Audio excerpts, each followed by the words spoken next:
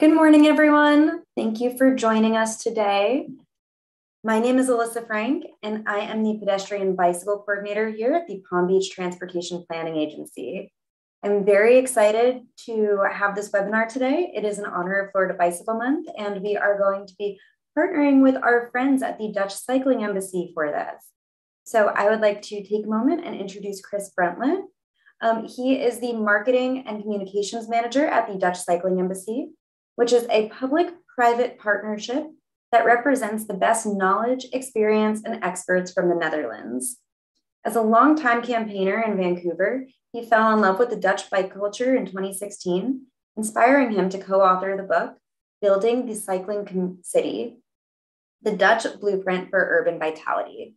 Chris uses his knowledge and passion to share practical lessons for global cities wishing to follow their footsteps and become better places to live, work, and of course, cycle. With that, I would like to hand it over to Chris to go through the presentation. And very quickly, we will be doing questions and answers afterwards. If a question comes to mind, feel free to send it in the Q&A chat box at the bottom, and we will address it at the end of the webinar. Thank you. And Chris, it's all yours. Thanks so much, Alyssa. Good morning, everyone, and greetings from across the Atlantic. It is 3 o'clock in the afternoon here, but bright and early for you guys. So appreciate you getting up and spending some time with me this morning. I'm going to jump right in with my presentation. So thanks again to Alyssa for inviting me, providing this opportunity to spotlight the Netherlands as a cycling nation and to hopefully share some information and inspiration with you all. The Palm Beach Transportation Planning Agency has been a valued partner with the DC for quite some time now, coordinating a number of events, both public and private events for their staff and consultants, and also in coordination with the Netherlands Embassy in Miami, who have been another valued partner in that part of the world. We've obviously all been doing virtual exchanges at this moment in time, but hoping to start doing some physical events in the months ahead. So without further ado, I'll just introduce myself briefly. As Alyssa said, yes, I'm not in fact Dutch, but I have the immense privilege of promoting the Netherlands as a model, a laboratory, if you will, for cities and regions around the world that are looking to kickstart their own cycling culture. I myself moved to the Netherlands 3 years ago with my family to the small town of Delft, and having written a book in 2018 about what we learned from the Netherlands during a 5-week tour there in the summer of 2016, and what other American and Canadian cities could potentially learn from those lessons from those stories, and also provide some practical examples of cities like New York, Seattle, Austin, Texas, that I'll talk about today. They're actually translating some of these principles onto their own streets. My wife and I, Melissa, have since wrote a second book called Curbing Traffic. That's a bit more of a personal story, how our family settled the first year in the Netherlands, but a larger story about how the city of Delft itself built some cycling infrastructure and some autolu or low car policies to make a really amazing living environment for the people that live there, of all ages, all abilities, and all economic backgrounds. And a lot of the material I'll be talking about today draws from those two books. So the Dutch Cycling Embassy, what is it and what exactly do we do? Well, we're a nonprofit that was initiated 10 years ago by the national government here in the Netherlands, by the Ministry of Infrastructure specifically, to export the knowledge and expertise that exists here, act as an intermediary between 50 years of transport planning and the demand for that from cities and regions around the world. So we work in a variety of ways, and we draw from our network of 85 different organizations from both the public and private sector. So we have consultants, we have bicycle manufacturers, bicycle parking manufacturers, technology companies, but also from the public sector, we're able to draw from expertise from the municipalities, provinces, the public transport agencies, including the train operators here, and able to bring experts to the table to address whatever challenges that we're being asked about. Largely work in two ways. So we host a lot of study visits here to the Netherlands. We bring decision makers, engineers, planners to the Netherlands and show them relatable Dutch cities that are similar size and context. Get them on a bicycle, get them inspired and to ride the infrastructure here, and then also take them in a classroom setting and help them understand what they saw and what is potentially translatable when they get back to their hometown. Inversely, we do what we call Think Bike workshops, which are bringing teams of Dutch experts overseas to other cities and regions and to work on specific challenges, whether it's high-level network planning or intersection design or bicycle parking design, working on specific case studies with local consultants to teach them the skills that they need to start implementing some of these measures themselves. But the first thing we always ask when we get an inquiry and we start working with a new city is, what can the bicycle do for you? It's not enough to just grow cycling for the sake of growing cycling. More cycling is nice to have, but it should be used as a tool, a policy tool, and a mobility tool to help you achieve the larger goals of your city. And I've listed here, about a dozen ways that the bicycle can contribute to your livability of your city, the equity of your city, the safety of your city, the social cohesion of your city. And it's really up to the cities to strategize how best they can leverage these opportunities and design and build this infrastructure to achieve those end goals. The goals, of course, are not to build a car-free city, but to build a multimodal city where walking, cycling, public transportation, and yes, cars and electric cars all work together to provide their citizens with the tools they need to move around their city safely and comfortably.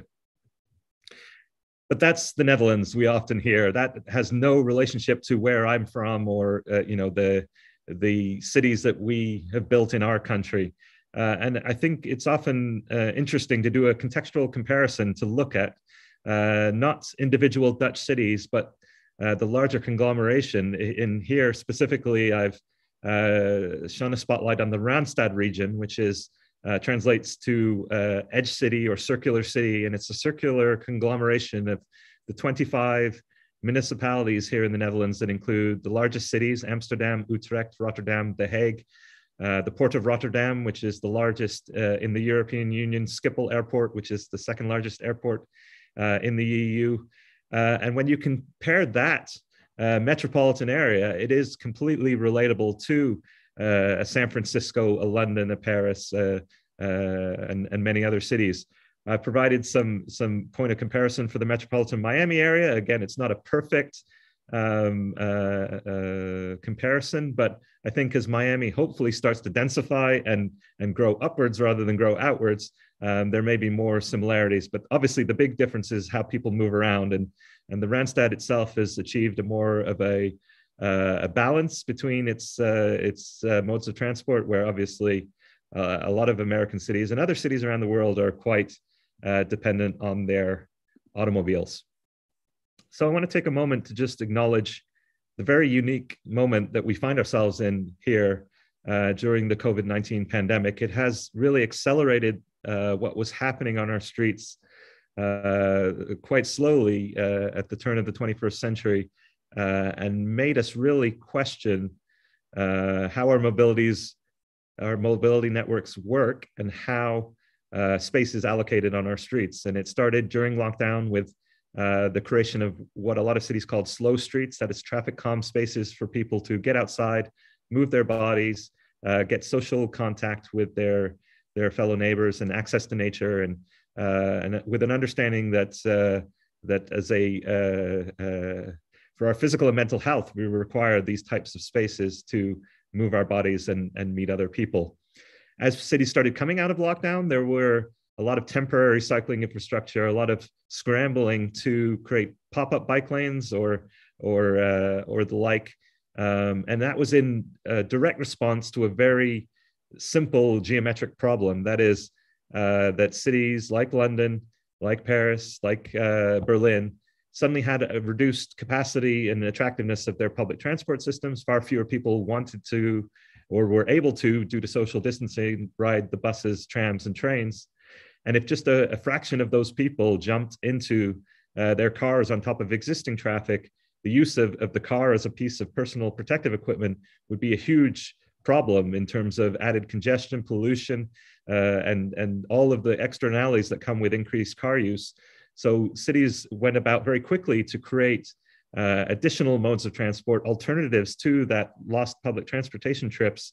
And in the EU here, it resulted in over 1.7 billion euros of investments and over 2,600 kilometers of temporary infrastructure that is now gradually being transformed into permanent infrastructure. But there was one country that wasn't doing a lot during the pandemic. And I think on the surface, that can be surprising, but when you dig a little bit deeper, it makes perfect sense, because the Netherlands already reallocated the space on its streets some time ago and rebalanced its mobility system to make sure that there were alternatives if one single modality was suddenly removed. An outside shock came to be. But that was actually, interestingly, in response to a very similar crisis in the 1970s that set about their urban planning and transport planning in a very different direction than many other places in the world. That is, there was a road safety crisis in 1972 that came to a head with the Stop the Kindermoord movement, the Stop Child Murder movement. That was families on the street protesting the rise of automobiles, traffic, and demanding more from their elected officials. And in the following year, a 6-week oil crisis that resulted in gas prices skyrocketing. The sale of bicycles doubled. And people suddenly saw the amount of space in their cities they had handed over to the private car, and demanded more from their city officials to start reprioritizing how they moved around their cities. There was also a recognition from the national government here that, again, one single modality, a car-based system, is very fragile to outside shock, whether it's a gasoline shortage, whether it's extreme weather conditions, whether it's a global pandemic, and that by building a more balanced and diverse mobility system, they would be set up quite well to deal with the crises ahead, such as the COVID crisis that we've just experienced, or the current spike in gasoline prices that we are experiencing thanks to Russia's invasion of Ukraine.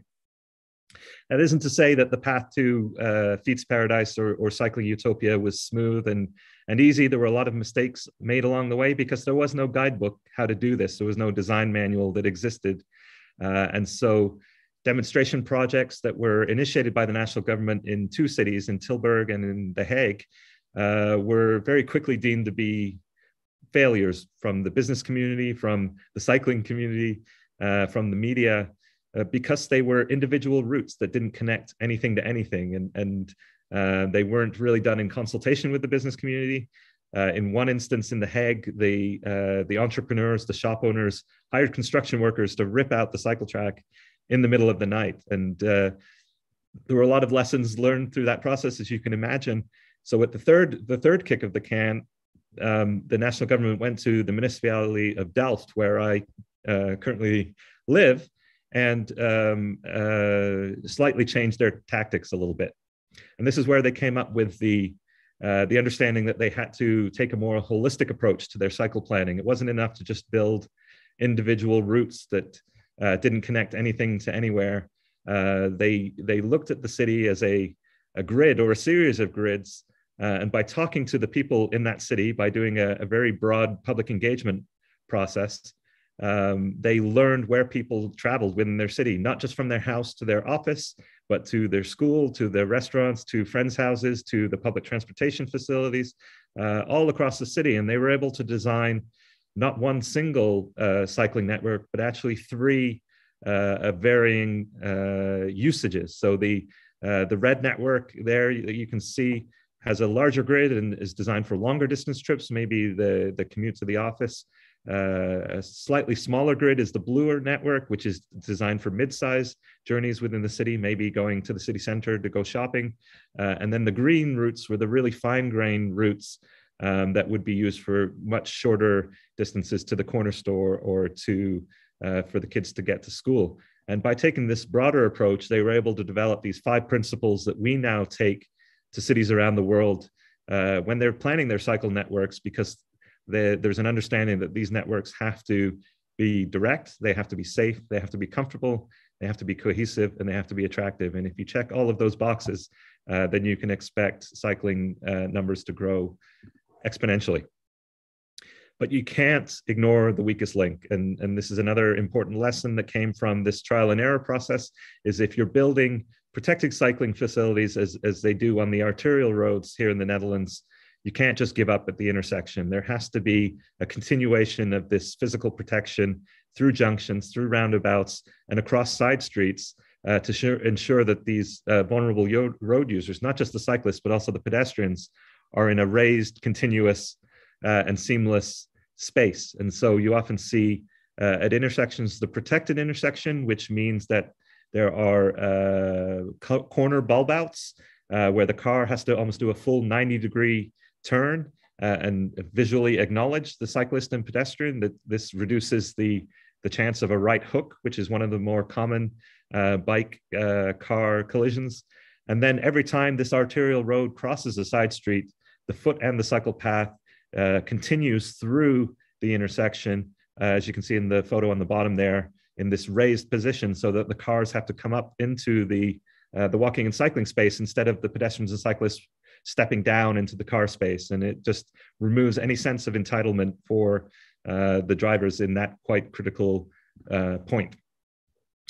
The other thing that Dutch cities began to understand during that period of time is it's not enough to just make cycling attractive. You also have to make driving a little bit inconvenient and indirect. And by creating a hierarchy of streets, that is, there's only 3 categories of streets here in the Netherlands: national roads, local distributor roads, and then local access streets, each with their own corresponding speed limit and type of cycling infrastructure, that you can create a traffic circulation plan that is pushing the traffic away from sensitive residential and commercial areas and making walking and cycling much more direct and therefore more time competitive within the city. And people are more likely to choose it in that instance. But you also make those routes much safer and livable for the people that happen to live and work and shop along them. I said the phrase speed limit earlier, and I think this is an important distinction that, again, the Netherlands figured out quite quickly, that it's not just enough to put a 30 or a 50-kilometer sign up on the street and then hope for the best, because the police can't be everywhere to enforce everything, the speed limit all the time. And drivers are just going to do the speed that they feel comfortable at, that the design of the street dictates. So if you do want reduced speeds on your streets, then you have to engineer measures that trick drivers almost into slowing down and paying attention. And that can be done through chicanes on the corners, creating a more serpentine pattern, a change in texture, speed tables or speed bumps. And with the understanding that if there's too many drivers speeding on a street, it's not an enforcement issue, it's an engineering issue, a design issue. And that street is sent back to the drawing board for the engineers to ensure that you're designing for the behavior that you want. Another more recent development here in the Netherlands has been the combination of cycling and public transport. And this is really almost was discovered by accident in the early 2000s.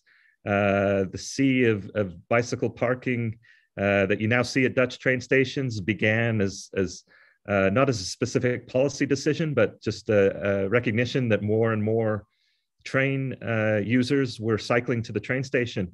And by creating secure, free, supervised bike parking, such as the one you see here in Rotterdam, but you're seeing more and more futuristic, beautiful designs of bike parking facilities. The one here by our office in Utrecht has 12,500 bicycle parking places. You're facilitating this door-to-door convenience that can compete with the car, because the bicycle itself does not have the range of the automobile, and the public transport systems, whether they're buses, trams, or trains, cannot pick you up at your front door and deliver you directly to your destination. But if you provide that cycling option through the infrastructure and the parking for the first and last mile of your public transportation trip, then you can provide that same door-to-door convenience, extend people's range, and allow them to travel. I work 65 kilometers, 45 miles from my office and travel there car-free every day using this bike, train, bike combination. And it's really been a success story here insofar as it delivers not just more train customers, public transport users onto the trams, buses, and trains, but also creates more cyclists. Almost a quarter of all kilometers cycled in Dutch cities are to or from a train station. So there's this virtuous circle of sustainable transport that happens when you treat bikes and public transport as allies rather than as competitors. The electric bike has been another really kind of transformational tool, again, a more recent one. It's not a coincidence that the Netherlands is actually the largest e-bike market in the world per capita. That is, they've embraced the e-bike more than any other country, despite the fact that they're as flat as a pancake. So you are seeing, it started with the elderly population, allowing them to maintain their mobility in older age, and then permeated to allow other people options to travel further and further distances. So it's not necessarily being used to travel faster. The average speed of an e-bike versus a traditional bike here is only 2 or 3 kilometers per hour more, but it's extending the range, allowing them to travel. Well, in this case, the average e-bike trip is almost twice as much as is on a traditional bicycle, and it's leading to the creation of these longer distance cycling routes, what they call snelfiets routes or fast cycling routes, that allow you to travel from city to city, 25 kilometers with a much wider, smoother, more direct route, and often giving the cyclist priority at intersections so that you can cycle between Arnhem and Nijmegen, for example, which is a 15-kilometer journey without having to put your foot down once. And then last but not least is the soft side of things. So of course, the infrastructure is important, the policy is important, but you need to get your citizens cycling and get them cycling at a very early age. And here it begins at the age of 10 insofar as traffic safety education that takes place in the classroom. First, it's in-class exercises, but then eventually, right before, in their last year of elementary school, before they go to high school, there's a practical exam. The children get on their bicycle and they cycle through their city with the parents, grading them, parents, volunteers grading them. And if they successfully pass this practical exam, which is taken by 200,000 students each and every year, it's right across the country, they're presented with a diploma and they're ready to proceed to high school and the additional cycling that perhaps that entails. So all of these measures, I think have resulted in what is quite a remarkable success story. Again, not a car-free society by any stretch of the imagination, but a society that's embraced the bicycle, famously the only country in the world with more bicycles than people. But perhaps more impressive is the amount that those bicycles are used. And at last count, it was 17.6 billion kilometers that the Netherlands collectively cycles each and every year. That is over 1,000 kilometers per capita, and 202 municipalities across the country. The bicycle mode share is higher than the car mode share. So everybody cycles here, from children to the elderly, people with physical disabilities. Obviously, more women than men cycle here, and it's not seen as a part of people's personalities, their identities, a political statement. It is just a normal way to move around the city. It's just a slightly faster way of walking, we often say. In response to that road safety crisis in the 1970s, they've made the Netherlands one of the safest places in the world to walk and cycle. And I think this is perhaps shocking to compare to the United States, because the US was, of course, also subject to the same OPEC oil crisis, but did not make the same adjustments to their road safety policies, to their street design policies, to their mobility networks. And as a result, you're more than 10 times more likely to die on foot or bicycle in the United States than you are here in the Netherlands. And we know the principles, we know the ways to get there. The decision now largely is political and convincing engineers that safety needs to be prioritized over speed and comfort of drivers. All kinds of adverse, or so to say, positive effects to this cycling culture, not the least of which is the health savings. 5.9 billion euros per year is saved to the Dutch healthcare system just because of the additional activity that's built into moving from A to B. The Netherlands is the only EU country that will reverse its obesity rate. So if there's, and there's obviously dozens of reasons to do this, but this one just makes great economic sense. And then the most perhaps counterintuitive argument to this whole discussion is the fact that it actually results in a better place for driving. And this was shown through the Netherlands being named by Waze, the application, the digital app, the wayfinding app, for 3 consecutive years to be the most satisfying place in the world to be a driver. And it's specifically referenced the low levels of congestion and the smooth road conditions. And largely it just proves that if you give people an alternative, if you give people choices for short journeys, largely within their city, they will pick the mode that works for them. And by using the space on our streets slightly more efficiently in terms of the allocation of space, counterintuitively, by taking some space away from cars, you can actually make it better for drivers. You can free up that precious road space for people who want to drive and need to drive, and while providing options for everybody else. So if this is not a reason to build more cycling friendly cities, then I don't know what is. So again, we often hear, yeah, well, that's the Netherlands, that would never work here. Our city's different, our culture is different, our terrain is different, our weather is different. So I just want to kind of run through some examples from various cities that the Dutch Cycling Embassy has worked with to show what is possible in all kinds of different contexts. This is the small ski resort city of Canmore, Alberta, Canada, in the Canadian Rockies, quite a popular ski resort. But one of our consultants, Mobicon, have been quite active there in terms of transferring these principles from the Netherlands to these wide Canadian streets. And they've put in not just the glorious red cycle tracks that you can see here, but fully implemented the protected intersection concept at busy 6- and 8-lane arterials. So it is quite an amazing success story in a fairly cold and fairly hilly Canadian climate. In Auckland, New Zealand, they have taken the principles of the Crow Manual, that is the book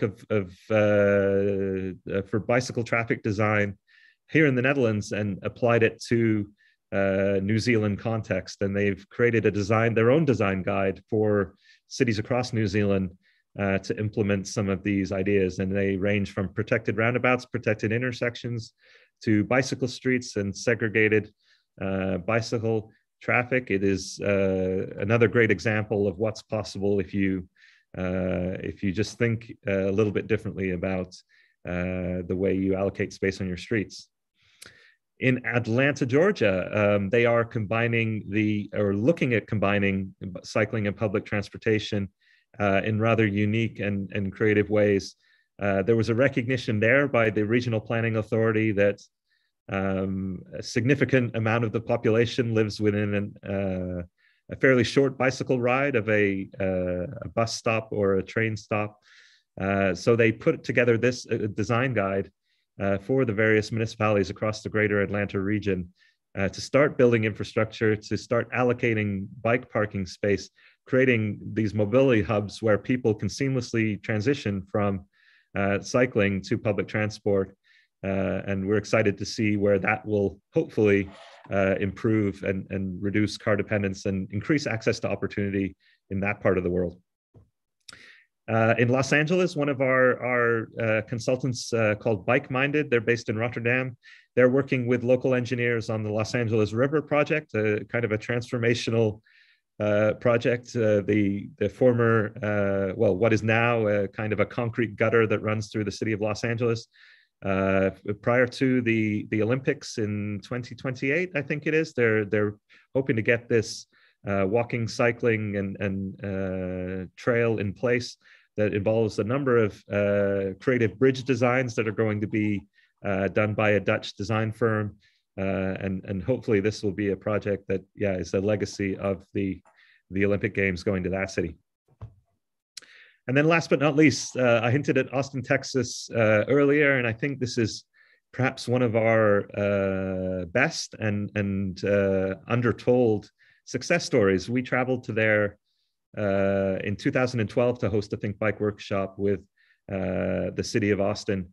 And through that process, by looking at the short car journeys that happen in that city, that is journeys under 3 miles, we were able to plan a cycling network, a citywide cycling network that would capture a number of those short car journeys and ultimately reduce the need for a car and also reduce the amount of congestion at very specific pinch points on the city's road network. It was passed through a ballot measure, the funding for that, and a bicycle master plan that is in the process of being built as we speak. They're about halfway through this process. But it's a citywide network of 650 kilometers, so 400 miles of not just segregated cycling infrastructure, but also mixed traffic conditions and trails. And a lot of it is done in that kind of red Dutch style asphalt. So it's Austin's quietly becoming potentially, one of the great cycling cities in America.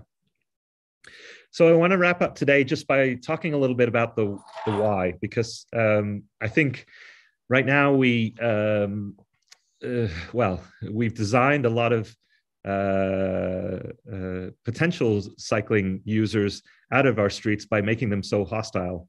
And so the people currently cycling on our streets in a lot of places are just the fit, the brave, and the traffic tolerant that are willing to rub shoulders with buses, trucks, and cars.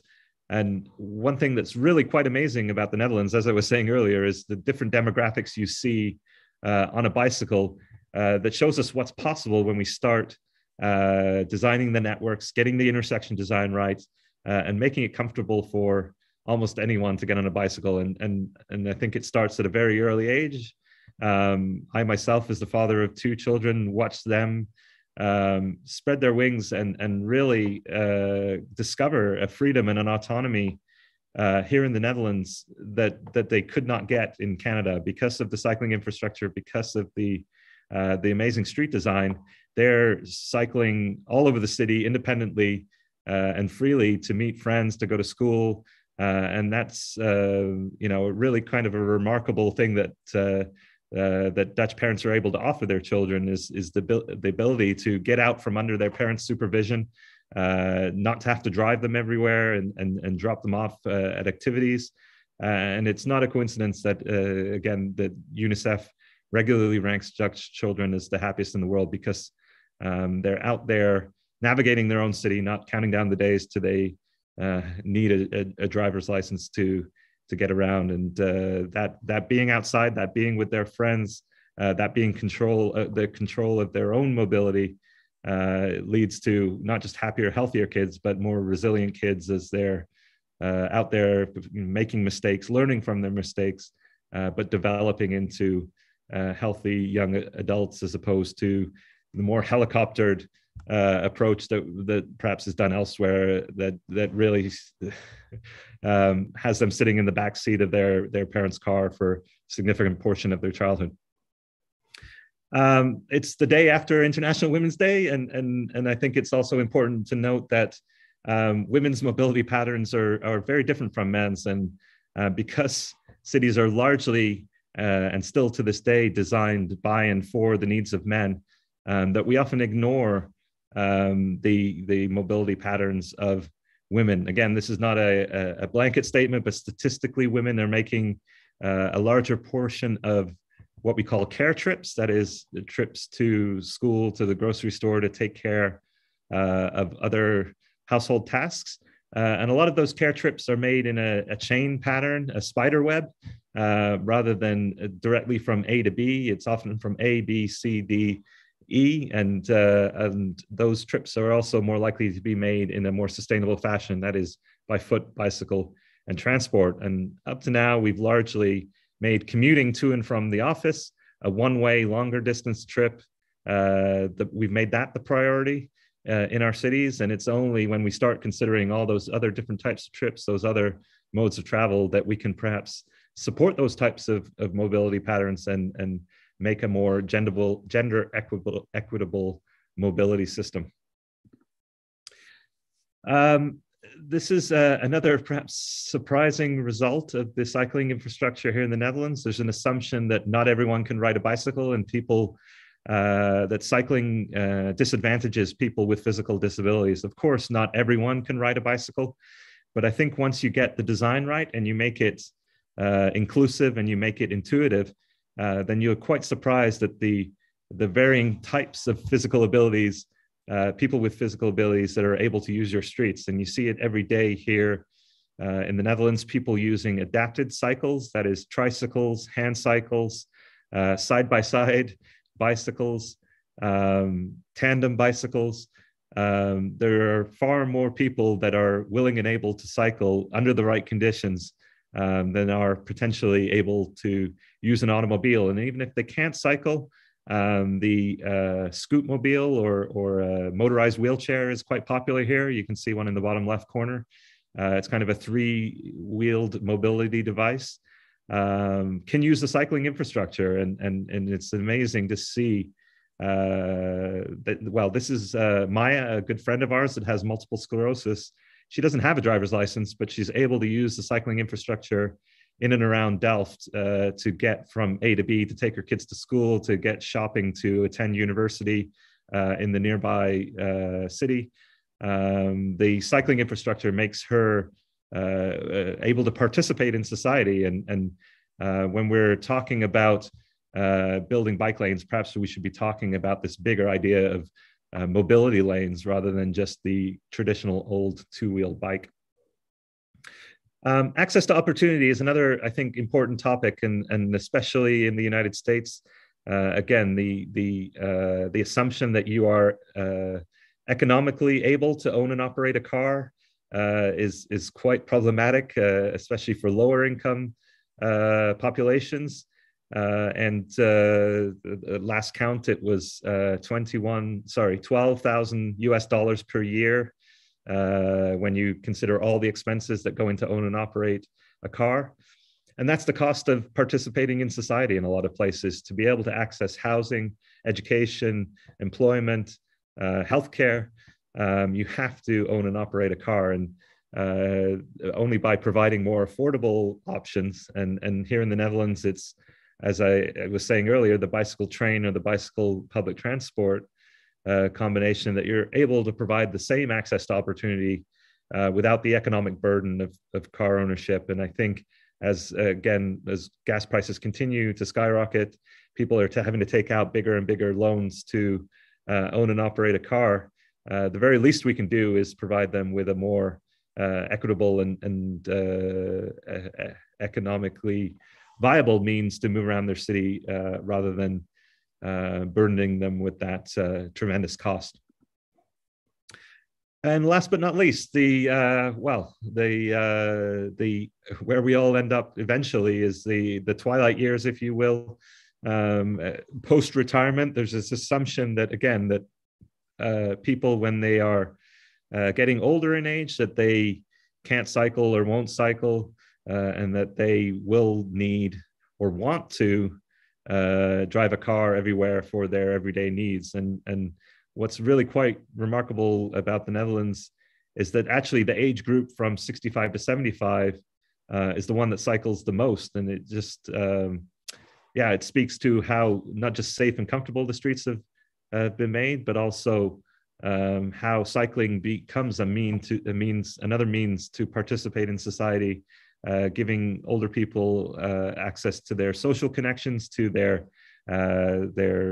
health connections, to their day-to-day lives. They're able to access without driving a car. And inversely, when we live in a car-dependent society, there is a point where we can't drive safely anymore. The American Automobile Association estimates that period is 7 to 10 years on average where we shouldn't be driving because of our diminished eyesight and response times and physical capabilities.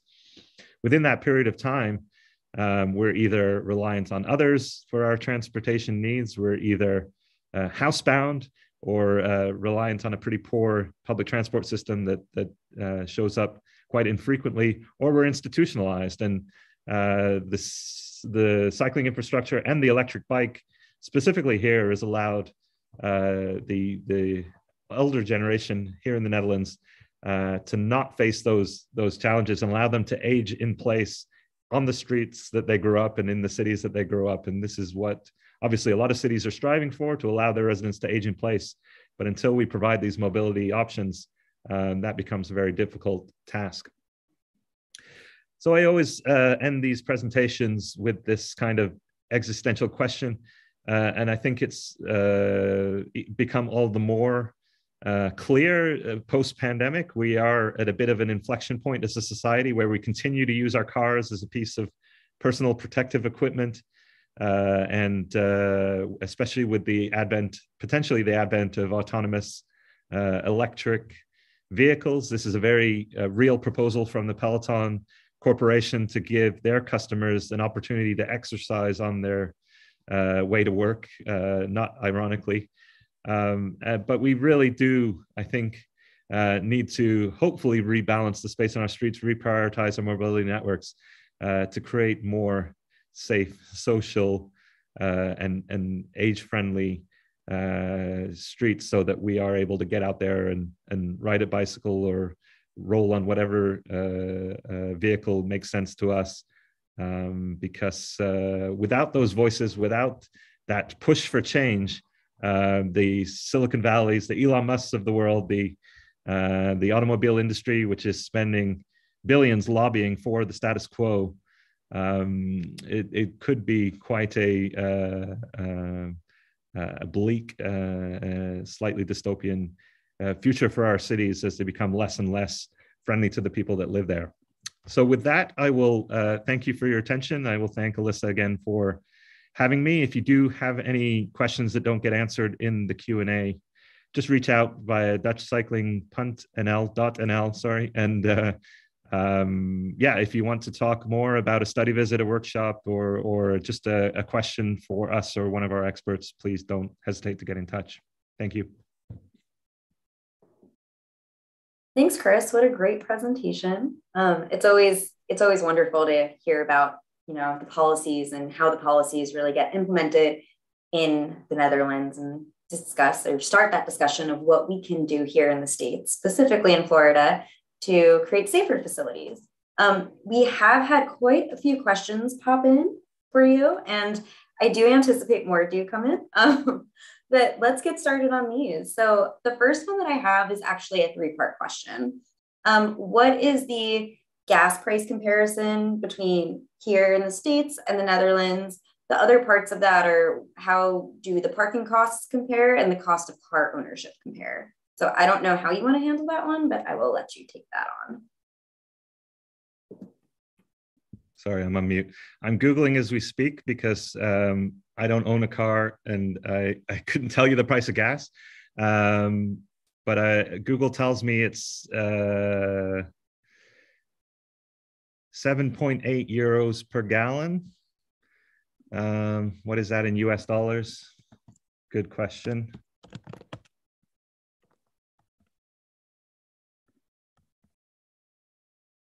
$8.61 a gallon. So what is it currently in the United States? A lot less than that. Okay. It's getting more expensive every day. This morning I saw it at between $4.10 and $4.40, depending on where you are. Again, this is in South Florida. The prices in California are, and even New Jersey and New York are just much, much greater than that. But I mean, $8, that's a lot. And I think everything that we see for gas prices is still thankfully under that mark. So it's definitely interesting. Do you know much about the cost of car ownership or anything over there? Yeah. So the average cost of car ownership is about 8,500 euros per year. So again, I'm going to convert that to US dollars, and that comes out to 10,000 US dollars. So that's actually less than the number I quoted insofar as 12,000. So I'm not sure if it's a like for like comparison. It wasn't, whether it was done by the same organization or not. The cost of parking is also an interesting one. So it depends on whether it's short-term parking or long-term parking. If you're traveling into the city center of Amsterdam or Delft or Utrecht, for example, you're probably paying about €8 per hour. So let's plug that in. That's just over almost $9 US per hour. With no, I think there's a daily cap, but there's not really a it isn't a flat hourly rate. For on-street parking for residents, there is everything is permitted. I have looked into this, and it's about €100 per year just to park your car out on the street in front of your house. And if you want a second permit, the costs skyrocket. So I think it's €300 for a second car, and there's no option of getting a third car. Like it's just not a choice. So I don't know too much, because, as I said, I don't own a car and don't need a car to live here. But there's no doubt that they're paying more to own a car. But it's worth pointing out that the rate of car ownership here in the Netherlands is virtually identical to France, Germany, UK, and other EU nations. It's just they're used a lot less, and especially for those shorter journeys. So there aren't a lot of car-free families like myself. We're the exception to the rule. But it's, a lot of the time they're just sitting there Monday to Friday unused, and then they're used on the weekends for recreation or shopping. Okay, great. And, I'm just going to make a quick comment on that. I do have some other questions popping in, but I'd imagine that the cost of car ownership is also dependent on the size of the vehicle. And I'd imagine that the vehicle sizes over in the Netherlands are probably a little smaller than some of the vehicle sizes we see here in the States. I've seen that, in what I've looked at in Europe studies. And yeah, I think you pay, again, I don't know firsthand, but I think you pay, there's weight categories in terms of the taxation. And as you get quite large, you pay quite a bit, which means that only people who need these heavy trucks and vehicles for work are the ones that are paying that amount. They're not used for personal purposes as they are in many other places in the world. Awesome. So the next question, how difficult was it to enact the 15 minutes of cycling curriculum per week in school? And when did the Netherlands enact this? The US struggles with adding in more learning to an already packed curriculum. Yeah, that's a good question. I honestly don't know. And there's a very good chance that it's kind of always been part of the curriculum here, at least for the last 40, 50 years. If you want to, so the organization that implements that curriculum is part of our network, and I can do some more digging and potentially connect you with them if you want to some more information about that. We can do this offline because we have, for example, sample booklets that they give to the children, sample written tests, and the like that they'll be in Dutch, but we can do it, potentially a translation and get those in your hands. But I know, based on my experience in Vancouver, it was they did manage to get cycling curriculum into a lot of the schools there, but it was an initiative of the city of Vancouver itself, and the schools had to opt in. So they said, we have this curriculum prepared, we have this funding secured. If you want it, it's available. And, you know, I think they potentially had 25% of the schools opt in to start, and they're hoping to build it up from there. But it's not an area that I know a lot about, but I can certainly connect you to people that do if you'd like to learn more. Great. Yeah, I think that would definitely be helpful. I know that that is definitely something that at least our agency has as one of our goals, to work with the school district down here to incorporate some sort of program like that, with the understanding that we really need to educate everyone on bicycle safety, but it really starts at the young children and that level. But the next question I have for you. So one barrier to cycling in my town of Boca Raton are these enormous 6 or 8 lane roads like Glades Road, combined with the right on red rule. Crossing these roads on a bike is very dangerous and feels very dangerous. What can be done about this? Yeah, it's a fantastic question. Very good questions today, and you're almost you're stumping me on a lot of things. Yeah, I think, and again, I'm not an engineer, but the approach here from the Netherlands would be to either design a physically protected crossing, that is, continue the foot and cycle path where possible through the intersection, or to provide grade separation, that is an underpass, a tunnel, or a bridge, a raised structure of some kind, because the intent there is to reduce the number of conflicts. So if you can, and a lot of these fast cycling routes, the Snelfiets routes, there's grade separation that takes place. So they put the cycling route above or below the road, and that also reduces the amount of wait time for the drivers in terms of the cycling traffic that has to get off the road, get across the road. And obviously the easiest answer is to stop building roads like that in our cities. But we have to work with the barriers that we're given. And it's something actually we're working with the District of Columbia, Washington, D.C. right now, to help them, because they have not just a lot of these wide arterial roads, but train tracks and public transport right of ways that they're trying to get over and under. And it's something that's done really well here in the Netherlands is infrastructure that underpasses and bridges to remove that conflict altogether, and to give both modes of transport their own smooth way, and reduce the conflict as much as possible. So there's what else? Another workshop we did in Delaware, actually, that's quite interesting.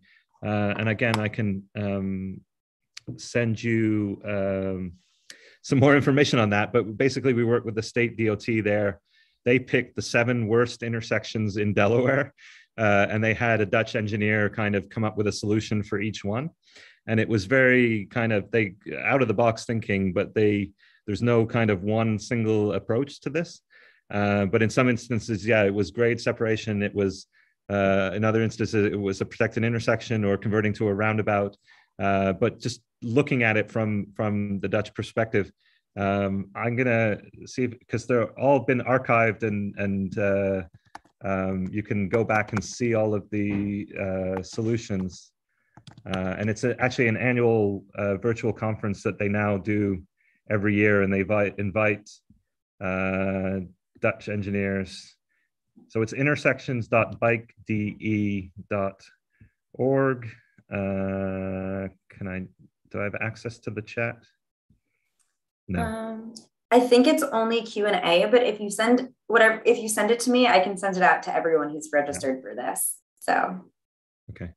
Intersections.bikede.org, and you can watch all of the solutions that the Dutch engineers came up with. Awesome. Yeah, it's super interesting to think about, mitigating those safety concerns at intersections with having different levels, overpasses, underpasses, all of that, just thinking from the funding perspective of things and how we do things here, but definitely some great ideas and things that I'd love to, see how we can implement in Florida. So my next question is, since most bicycle facilities are not physically separated in South Florida, what possible measures could be implemented to increase the bicycle awareness and acceptable culture in South Florida by vehicle drivers, and to be more aware of bicycles on the roadway and share the road with cyclists? So really, I guess it comes down to, what is the best way to really educate drivers in South Florida that bikes are allowed to be on the road, bikes are vehicles as well, and how to really get more, I guess, buy-in from the other operators on the roadway and just respect? Yeah. I wish there was a loaded question, I know. And then, I think it comes back to education in the classroom. It comes to starting not just bicycle safety, but larger question of traffic safety. The kids here are taught, the rules of the road from a pedestrian's perspective, from a driver's perspective, from a cyclist perspective. And in some instances, they actually have these traffic gardens, which are kind of little playgrounds with miniature road signs, road markings, and even little plastic cars for them to kind of test out some of these scenarios and see the road from a different perspective. And then I think that permeates all the way up to the actual driver education system itself, in terms of making sure the questions on the test, making sure that the curriculum, the classes that the drivers are taking before they get their license are making them fully aware of their responsibilities, and maybe even putting in some questions about how roads are financed and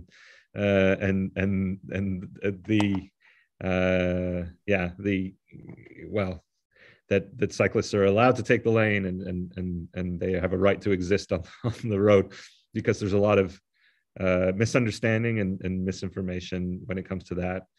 And then I think there's a leadership role that the state, that FDOT and the organizations with a lot of money and clout can take, because they potentially could do a marketing campaign, whether it's television spots, bus stop ads, and just to maybe not preach at people, but just to humanize this road culture, because there's a lot of the way the streets are designed that are putting us in competition with each other, and people on bikes are just seen as kind of getting in the way of everyone.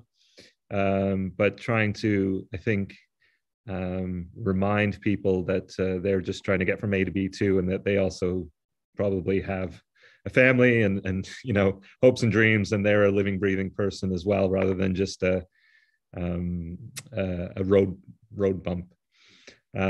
So it's not easy, but I think it has to be a priority, because the implementation of a lot of these ideas and principles and the reallocation of road space requires political capital, and you're not going to get that political capital without a certain percentage of buy-in from the community, from politicians, and from the media and the business community, and you really have to do your outreach and your due diligence and bring them along. Otherwise, you're just going to get opposition left, right, and center. Yeah, definitely. I agree with that for sure. And it is definitely worth noting that back in July of 2021, the state of Florida did actually pass Senate Bill 950, which did a couple of things. The first is that it introduced actual language for facility typology on the roadways. So now it's not just a bike lane. There is such thing in Florida statute as a separated bike lane, which is fantastic. I see that as a giant step in the right direction for bicycle safety and advocacy. But also it did a couple other things. It changed a couple or some language in the legislature about movements and passing and really interactions between bicycles and cars on the roadway. But it also did or does require FDOT to do a very robust educational campaign that reaches everyone. Now, they haven't done that yet. I'm very much awaiting that, but that is something that is in the pipeline to really just push out, safe bicycling. And I think it'll do a lot of good in our communities for really just, voicing that cyclists are humans as well as the operators of the vehicles. And we need to it's mutual respect on the roadway. Everyone's allowed to be on that space. So definitely agree with what you were saying. I do have two more questions. And it doesn't look like anything else is popping in, but I will let you know if something does. So I will give you what looks like an easier question first. So what is the average kilometers per trip in the Netherlands and in our city? So I can answer a little bit based on what I know about South Florida, but what is the average length of a bicycle trip in the Netherlands? That was on my e-bike slide. Let me just check that.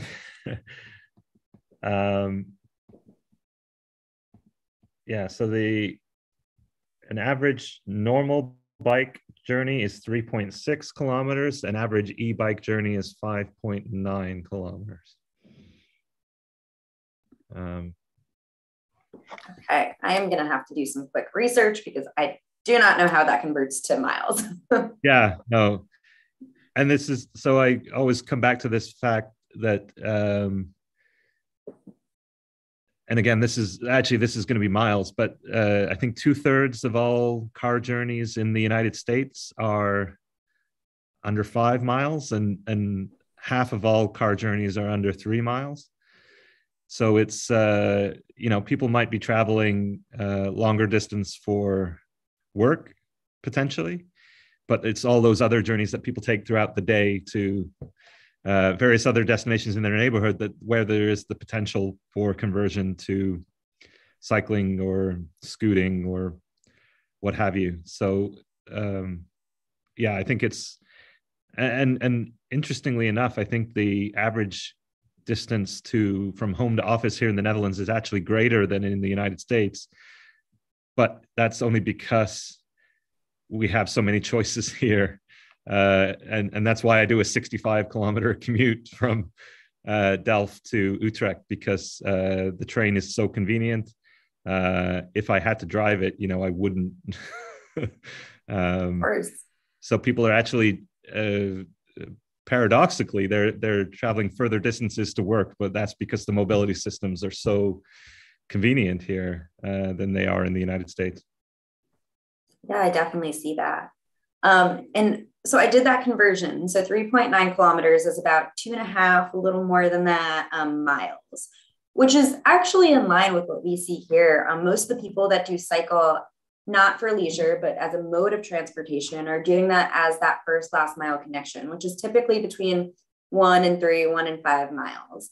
And again, first last mile connection is to maybe a transit stop, and then you take transit, and then from where you get off of the bus or train to your final destination.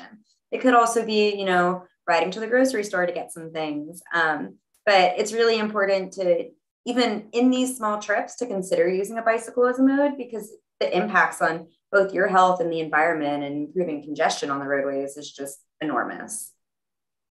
Yeah. And I wish we had that network of transportation facilities right now, where we are in South Florida, but more just in general in the US. And I hope that that's something that we'll see in the near future. But I do have one last question for you, and then I guess we can end the webinar. So this question is, what is your opinion on the position of many departments of transportations in the States that the safest place to ride is to be as far right as possible in a lane without a bike lane? specifically touching on visibility and lane widths with regards to safe passing distances when lanes would have to be made over 10 feet wide. So I guess a little background for this to kind of help you out, because it looks like that is a very loaded question. So here in the States, DOTs typically say, depending on the speed limit, the width of the road is going to be 10, 11, 12 feet. It really depends on the land context, what's around there, and just the speed and design speed and all of that. So with that being said, and in Florida statute, if there's a bike lane, ride in it. If there's no bike lane, where you're supposed to ride is on that far right edge of the roadway. So you're closest to that sidewalk, but you're not quite on that sidewalk. You're still in the lane because you're still considered a vehicle. This is what's considered safest by many DOTs and local governments. But what are your thoughts on that? Do you think that that is a safe place to ride visibility wise, given these circumstances? I hope that helps. Yeah. This is way outside of my comfort zone and my area of expertise. Okay. Yeah, and I'd be hesitant to really give a firm answer. Yeah, I think it's interesting to see that kind of advice given out because it's obviously made with trying to inconvenience cars as little as possible, right? It's again treating the bicycle as a hindrance and just trying to get it out of sight and out of mind. Yeah, I mean, there's no scenario here in the Netherlands where you would be put in that position because if traffic is moving that quickly, then there's a legal requirement for physically segregated infrastructure. So you're removing that conflict, and this is the larger problem with designing streets for cars and cars only, is that you're creating all these types of unnecessary conflict. And you can give all the advice you want, but people are going to move in a way that feels safe for them. And if it's not following the guidance, then they're going to be seen as scofflaws and lawbreakers and the badly behaving children of the of the road user family. So yeah, it's I think a very difficult topic and one I really would be hesitant to comment on any more than that. I appreciate your transparency with that. It is definitely a tough topic and even something that we struggle with in our conversations in planning world down here.